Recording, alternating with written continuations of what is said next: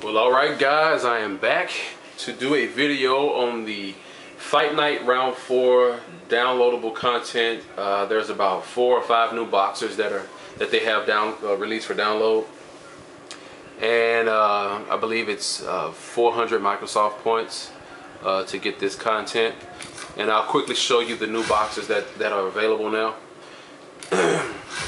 So for the heavyweight division, you have Vladimir Klitschko, Vitaly Klitschko, George Foreman, the older George Foreman, and actually this is my Riddick Bowe, the cornrows. But all right, let's go to the see if there are any new ones. And I think middleweight we have James Toney, and in welterweight, of course, we finally have the real Oscar De La Hoya. And I believe that's it in terms of the boxes that they have for download. So I'm gonna do a heavyweight fight between, I don't know, let's go, let's see,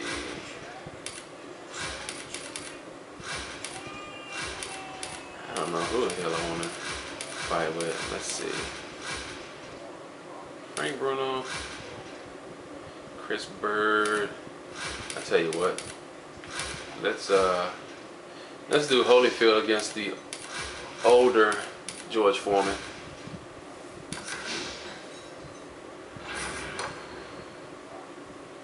.6'3", 250. I thought George was bigger than that.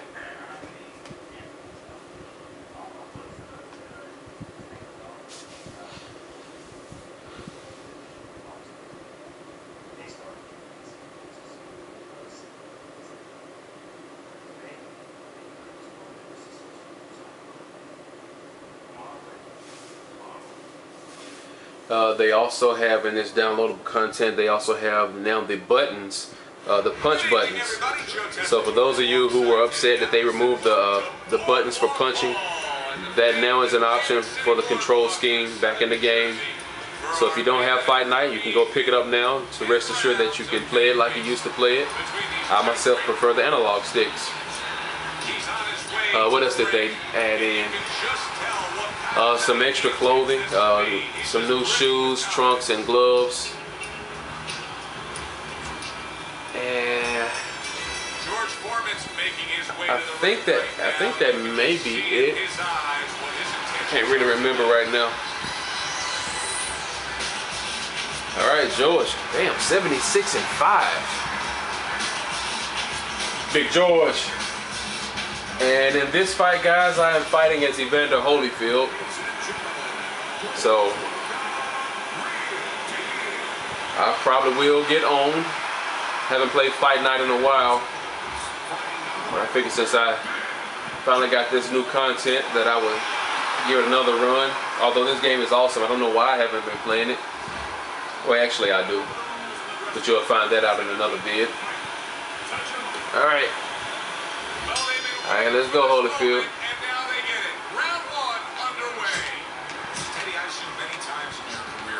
You were instructing a fighter that was going to face a fighter who just had the longer reach, flat out.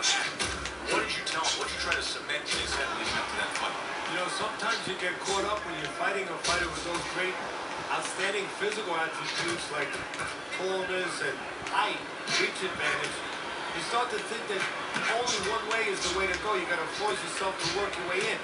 I remind myself, and I've been playing on championship difficulty or champion difficulty, and I noticed that it seems like it's a little cheap at times because the CPU, they seem to always get these flash knockdowns all the time. I mean, it's like they'll just punch you and all of a sudden you're stunned, and it seems kind of unfair. But I think I did find the reason why the CPU is able to do that, or a quick reason why. A lot of people, when they fight with this game, they try to block so they can get the counter, like that right there, but I missed my shot. They try to use the counter as a way to get the big shot. But really, if you use the bob and weave, like I just did right there, if you bob and weave and you make a miss and then you throw a punch behind it, that's where you really get your stun knockdowns. And or it's when you really stun them with the one punch. It seems to work out a lot easier that way. Real deal showing you a little defensive skill there. Able to move away from that punch. But actually, for this fight right here, I am fighting on, I think, the pro difficulty. I bumped it back down just because I haven't played in a while. Big block by Big George. So hopefully I can try to talk through this and give you guys some tips on how to maximize your fight. I wish there was a way to bypass that. I mean, I know what to do in the corner now. I don't know why you still have to read the tips. Alright, so Here we go. Round 2 is underway. really what you want to do before you fight in this game is look at the strengths, or look at the ratings of your boxer and the rating of your opponent. Find out what their weakness is and attack it. And I didn't do that starting out. He got hit right there. I didn't do that starting out, but George Foreman. George Foreman, he's pretty solid all the way around. But what I will tell you, a way to really Great athletes week in and week out. But Teddy, what sport do you think can produce the best boxers? Well, believe it or not, basketball, everybody would say football. what you really want to do He got is try your best to go for the body.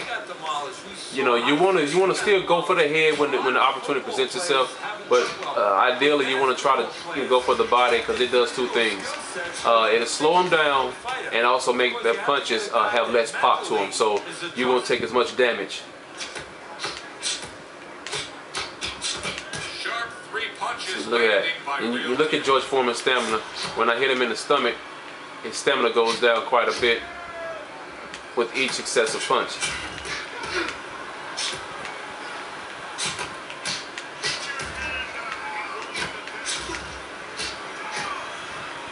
Alright, I'm gonna try to do some bobbing and weaving now. Real deals movement really helps See that? out, avoiding that. And you can do bobbing and weaving a lot of different ways. You can hold the left trigger and move the left stick to, you know, do like that. Away from those Or you can do a downward swinging motion, or swing down up to halfway. So like swing the left analog stick like 6 to 3, and he'll do like that. And that's the way that you can get in and close the gap and punch. All right, so now we're in the corner. Typically, like I said, when you want to punch your opponent in the body to take the stamina away, because it takes their punches won't have as much power. Well, the same goes for you when you're in the corner. You want to always focus on your stamina if your health is pretty good. So my stamina is still high. I mean, really, I don't even have to use anything right now because I don't think I'm in any danger. But my damage is a little high for it to be only the second. For us only to have fought 2 rounds. So I'll probably go over here and take. Oh shit! Well, I guess I won't be doing it. All right.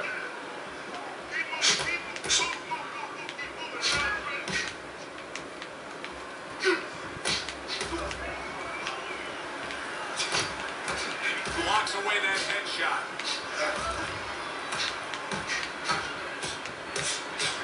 And also you gotta learn not to become predictable. Sometimes we kind of get used to doing the same kind of button, punch combination, but you gotta mix it up. Because if I just sit here and throw, right uppercuts and right hooks all the time, George is going to catch on to that and he's going to start blocking at it, especially when I get a. Oh, look at that! Hit me with a haymaker. And this is the time where you don't be afraid to hold on. Super 2-punch combo by Big. But you also want to watch your health, and that's why I have the bars down at the bottom of the screen again, because you can really gauge the status of yourself and of your opponent. Wow! A razor-sharp hook to the body by George Foreman. And you got to set your jab up too. That's important. Depending on the boxer that you're using, you got to establish your jab. I mean, that's just like the basic fundamentals of boxing. Well targeted 2-punch. See that? The jab opened up all kind of combinations for you. George Foreman blocks that punch. He got hit right there, but he also gave one. Solid effort by George. See, George has very good blocking defense. Very good. So it's going to be kind of hard to get in on George. 10 seconds remaining in this round. Foreman dismisses that with a block. And we come to the end of the round, and he